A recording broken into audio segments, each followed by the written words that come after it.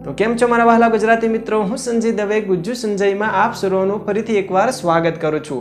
आजना video में मित्रों अपने बात करशुं के मोबाइल प्रोटेक्शन शुं छे, केवी रीते लेवो, मोबाइल प्रोटेक्शन में केटलो खर्चो छे, मोबाइल प्रोटेक्शन लीधा बाद तेने केवी रीते क्लेम करवो अने क्लेम कर्या बाद आपणे केवी रीते रिफंड मळे छे।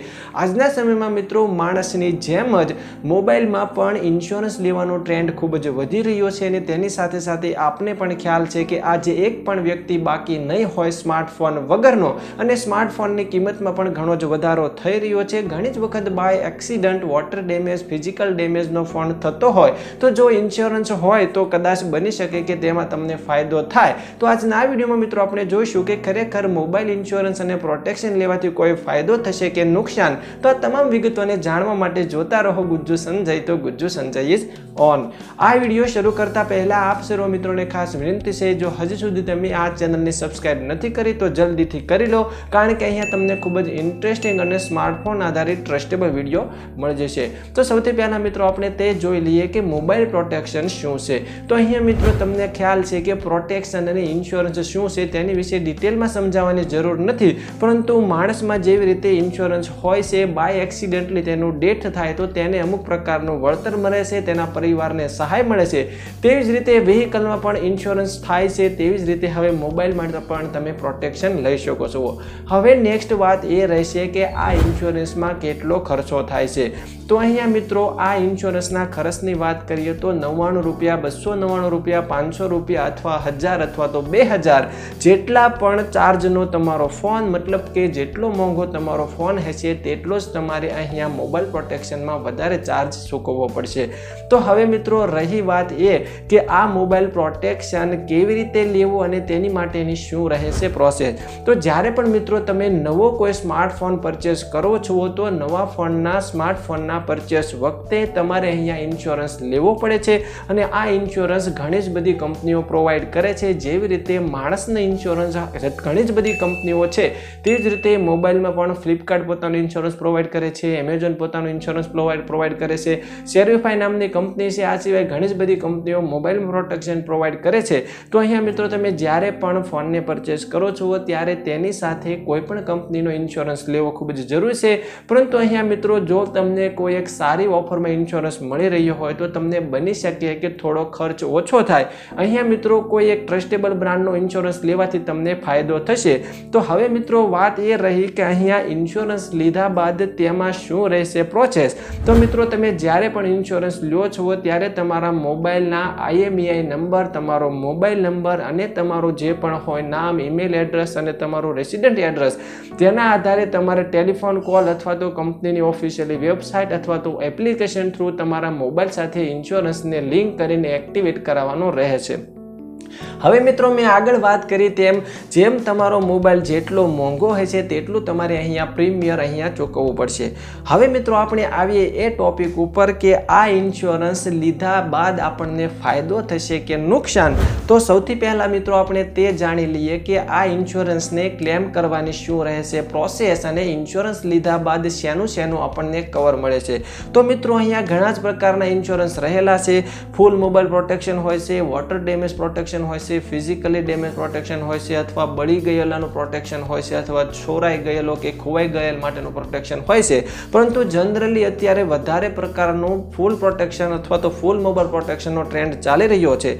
तो अहींया मित्रों जो तमे फूल मोबाइल प्रोटेक्शन लीधेलुं होय अने एक्सिडेंटली तमारो फोन पाणीमां पड़ी जाय छे अथवा तो डेमेज थाय छे, जेम के तमारी स्क्रीन डेमेज थाय छे अथवा तो तमारी बॉडी डेमेज थाय छे, तो तेमां घणी ज बधी दरेक अलग अलग कंपनीओनी पॉलिसी रहेली होय छे। तो सौथी पहला ए के अहींया क्लेम केवी रीते करवो अने तेना तमारे शुं ख्याल राखवो। तो ज्यारे मित्रों तमारो मोबाइल बाय एक्सिडेंटली कोईपण प्रकारनो डेमेज थाय छे तो तमारे कंपनीनी पॉलिसी प्रमाणे रजिस्ट्रेशन बाद तमारे अहींया क्लेम करवानो रहेशे। क्लेम करवा माटेनी प्रोसेस मित्रों घणी ज जटिल होय छे। तो सौथी पहला मित्रों अहींया आपणे जो तमे आ क्लेम करो छो तो तमारे घणी ज बधी वार कंपनीना कस्टमर केर एक्ઝિક્યુટિવ साथे वात करवी पड़शे। त्यारबाद मित्रों घणी ज प्रोसेस रहे छे। ऑनलाइन ઓનલાઈન રજિસ્ટ્રેશન કરાવવું પડે છે, ફોનમાં રજિસ્ટ્રેશન કરાવવું પડે છે. અને ખાસ એક મહત્વની વાત એ છે કે તમે જ્યારે ઇન્સ્યોરન્સને ક્લેમ કરો છો ત્યારે તમારી પાસે નોલેજ હોવું ખૂબ જ જરૂરી છે. જો બાય મિસ્ટેક તમે કોઈ પણ ડિટેલ લખાવવામાં અથવા તો તમારો ફોન કઈ રીતે ડેમેજ થયો છે તેની હિસ્ટ્રી લખાવવામાં મિસ્ટેક કરશો અને તેમાં જો પકડાશો કે તમે તમારો ફોન જાણી જોઈને અથવા તો બેદરકારીપૂર્વક તોડ્યો છે, વોટર ડેમેજ કર્યો છે અથવા તો છોરાઈ ગયો છે, તો અહીંયા મિત્રો કંપની તમને ઇન્સ્યોરન્સ આપશે નહીં. તે તમારે જાણી લેવું ખૂબ જ જરૂરી છે.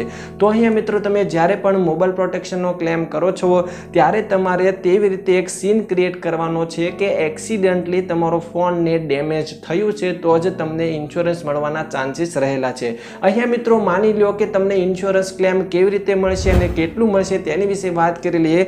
તો સૌથી પહેલાં માની લો કે તમારો મોબાઈલ 10,000 રૂપિયાનો હોય તો કંપનીનો જે પણ કંપનીનો તમે ઇન્સ્યોરન્સ લ્યો છો તેમાં પોલિસી હોય છે કે તમે જો આ ફોનને 6 મહિના સુધી યુઝ કરો છો તો તમને જ્યારે ફૂલ ડેમેજ ફોન થાય છે ત્યારે તમને 75% રિટર્ન મળશે. જો આ ફોન તમે 1 વર્ષ માટે યુઝ કરો છો ત્યારબાદ જો આ ઇન્સ્યોરન્સની અવધિ પૂરી થતાં પહેલાં થોડા ટાઈમ જો તમારો ફોન ડેમેજ થાય છે તો તમને 60 થી 65% રિટર્ન મળશે. મતલબ કે અહીંયા માની લો કે તમારો ફોનની પ્રાઇસ છે 10,000 રૂપિયા, તમારે ખર્ચો ફૂલ ડેમેજમાં આવી રહ્યો છે મિત્રો 1,000 રૂપિયાનો. એક એક્ઝામ્પલ તરીકે સમજાવવાની કોશિશ કરીશ કારણ કે અહીંયા મારો પર્સનલ એક્સપિરિયન્સ પણ હું તમને વિડીયોના લાસ્ટમાં શેર કરીશ કે ખરેખર આ ઇન્સ્યોરન્સ લેવાથી ફાયદો થશે કે નુકસાન. તો અહીંયા 1,000 રૂપિયાનો જો ખર્ચ થતો હોય તો 60% કંપની આપશે અને બાકીના 40% તમારે પે કરવા રહેશે. તો આ રીતની તમામ ઇન્સ્યોરન્સ કંપનીઓની અલગ અલગ પોલિસી હોય છે. તો તમારે જ્યારે પણ તમે ઇન્સ્યોરન્સ ક્લેમ કરો છો તો ત્યારે આ પ્રકારની પ્રોસેસ હોય છે, ત્યારે તમારે તે ધ્યાન રાખવું ખૂબ જ જરૂરી છે. હવે ફાઇનલી તમે જેની રાહ જોઈ રહ્યા છો તે વાત કે આ મોબાઈલ ઇન્સ્યોરન્સ કે પ્રોટેક્શન લેવાથી ફાયદો થશે કે નુકસાન થશે. તો સૌથી પહેલાં મિત્રો અહીંયા ફાયદા વિશે વાત કરી લઈએ. તો મેં એક શાઓમીના ફોન મી 4 કદાચ અંદાજિત હતો, મને ખ્યાલ નથી, તેનું ઇન્સ્યોરન્સ લીધેલ હતું 499 રૂપિયામાં. હવે આ ફોન એક બાઇક એક્સિડન્ટમાં તે વોટર ડેમેજ થયેલ અને આ વોટર ડેમેજ બાય એક્સિડન્ટલી નહીં પરંતુ અહીંયા હું એક સિચ્યુએશન ક્રિએટ કરી રહ્યો છું. બાય મિસ્ટેક તે એક પાણીની જે ડોલ હોય છે તેમાં પડી ગયેલ, જેથી મારે તેના ઇન્સ્યોરન્સ ક્લેમ કરવાનો રહેલ. તો મેં એવી રીતે સિચ્યુએશન ક્રિએટ કરેલ અને ડિટેલ શેર કરેલ તો તેનાથી મને આ ઇન્સ્યોરન્સ મળેલ. પરંતુ કંપનીના જે એક્ઝિક્યુટિવ હોય છે તે તમને વારંવાર ડિટેલ ફેરવીને પૂછશે, જેથી જો તમે એક વખત પણ તમારા જે પણ કમિટમેન્ટ છે અથવા તો તમારું સ્ટેટમેન્ટ છે તેમાં ફેરફાર કરશો તો તમારો જે ઇન્સ્યોરન્સ છે તે ખતરામાં આવી શકે છે. તો અહીંયા મિત્રો હવે આપણે વાત કરી રહ્યા હતા કે ઇન્સ્યોરન્સ ક્લેમ કરવાથી ફાયદો થશે કે નુકસાન. તો સૌથી પહેલાં ફાયદો એ થશે કે મારો 9,000 થી 10,000નો જે ફોન હતો તેમાં ફૂલ ડેમેજ થઈ ગયેલ તેવું મને જાણવા મળેલ કંપની તરફથી કે જે સર્વિસ સેન્ટર હતું કંપનીનું, તે આપણી જે ઇન્સ્યોરન્સ કંપની હોય છે તે આપણી પાસેથી ફોન જો તમારો પિકઅપ પોઈન્ટ હશે તમારા એરિયામાં તો કંપનીનો કોઈ એક માણસ તમારો ફોન ત્યાંથી પિકઅપ કરી લેશે. જો પિકઅપ પોઈન્ટ નહીં હોય તો તમારે કંપનીનું જ્યાં પણ નિયર બાય પિકઅપ પોઈન્ટ હોય ત્યાં તમારે ફોન લઈ જવો પડશે. ત્યાંથી કંપની તમારો ફોનને પિકઅપ કરશે. અને ખાસ એક મહત્વની વાત હું આપની સાથે શેર કરવાની રહી ગઈ કે તમે જ્યારે પણ મોબાઈલ ઇન્સ્યોરન્સ લ્યો છો અને તમારો મોબાઈલ ઇન્સ્યોરન્સની સમય અવધિ શરૂ છે આ દરમિયાન જો બાય એક્સિડન્ટલી તમારો મોબાઈલ કોઈ પણ કારણોસર વોટર ડેમેજ અથવા તો ફિઝિકલી ડેમેજ થાય છે તો કોઈ પણ કંપનીના ઓથોરાઇઝ્ડ સર્વિસ સેન્ટર સિવાય તમારે ખોલાવવાનો નથી. જો તમે ભૂલથી પણ તમારા મોબાઈલને બીજા કોઈ પણ ગેર સર્વિસ સેન્ટરના માણસ પાસે ખોલાવશો તો તે ફોન તમને ઇન્સ્યોરન્સ મળશે નહીં. આ રીતની કંપનીની પોલિસી હોય છે. તો અહીંયા કંપની દ્વારા મારો જે વોટર ડેમેજ ફોન થયેલ તેને પિકઅપ બોય દ્વારા પિકઅપ કરવામાં આવેલ અને કંપનીના ઓથોરાઇઝ સર્વિસ સેન્ટર ઉપરથી તેની ડિટેલ મને જાણવા મળેલ કે આ જે ફોન છે તે 100% ડેમેજ થયેલો છે. તો અહીંયા તમારે ફોનનો જે ખર્ચ આવી રહ્યો છે તે 7,000 થી 8,000નો છે. જો 9,000નો ખર્ચ આવી રહ્યો હતો, 11,000નો ફોન હતો, તો અહીંયા કંપનીનું તેવું કહેવું હતું 3 અલગ અલગ પોલિસી હતી કે જો તમે આ ફોનને વિધાઉટ રિપેર માંગશો તો તમને કંપની મોકલી દેશે, અથવા જો તમે રિપેર કરાવવા માંગો તો 9,000નો ખર્ચો છે પરંતુ અહીંયા તમારે મિનિમમ ચાર્જ 2,500 થી 3,000 પે કરવાનો રહેશે. અથવા તો થર્ડ ઓપ્શન એ છે કે તમારે રિપેર નથી કરાવવો, તમારે ફોનના પૈસા પણ નથી લેવા, ફોન જ રિટર્ન કરાવી લેવો છે. તો આ પ્રકારની અલગ અલગ અહીંયા ટર્મ્સ એન્ડ કન્ડિશન હોય છે. તો મિત્રો તમામ વાતો અને દલીલો પછી મેં વિચાર્યું કે હવે ફોન પાછો મંગાવવાથી કશો ફાયદો નથી કારણ કે વોટર ડેમેજ થયેલો છે, કદાચ આવનાર સમયમાં તે વધારે પ્રોબ્લેમ ક્રિએટ કરે, એટલે મેં ફોનનું જે પણ રિફંડ મળી રહ્યું હતું 7,000 7,500 તે મેં રિફંડ લઈ લીધું. કંપનીનું એવું કહેવું હતું કે જો તમે એસેસરી અને બોક્સ નહીં મોકલો કંપનીના સર્વિસ સેન્ટર ઉપર તો તેના ચાર્જર અને બોક્સનો પણ જે કાંઈ ચાર્જીસ થશે તે કાપી લેવામાં આવશે, અથવા તો જો અહીંયા મિનિમમ એક સર્વિસ ચાર્જ હોય છે, તમે ફોન રિપેર કરાવો અથવા ન કરાવો તો તમારે મિનિમમ 500 રૂપિયા પે કરવાના રહે છે. જે પણ કંપનીનો તમારી પાસે ફોન હોય તેની અલગ અલગ પોલિસીઓ રહેલી હોય છે. તો અહીંયા હું ફાયદા જણાવી રહ્યો હતો કે મારા ફોનનું મને 1 વર્ષ 10-11 મહિના યુઝ કર્યા બાદ મને 7,000 થી 7,500 રૂપિયા રિફંડ મળ્યું. તે કદાચ મને ઓફલાઈન માર્કેટમાં મળત નહીં.